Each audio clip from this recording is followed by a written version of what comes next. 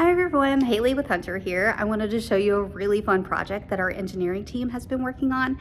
They built a Rube Goldberg machine. You may know this more as the classic board game mousetrap.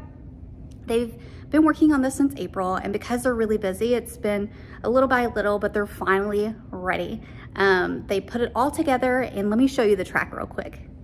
All right, we start with the door hitting the boxes into a domino effect, spinning the fans to release the ball down this ramp and into the loop-de-loop, down the bigger ramp and into the pipe, which turns on this fan and releases this John Hunter and blows it down the zip line into a ball that goes into the tube. And after the tube, it falls onto an on switch, which makes this elevator come up, knock a car off and on down the track, into the mousetrap, which hits the power button to turn on all the fans and lights in the room. So it's really hard to get these machines running properly.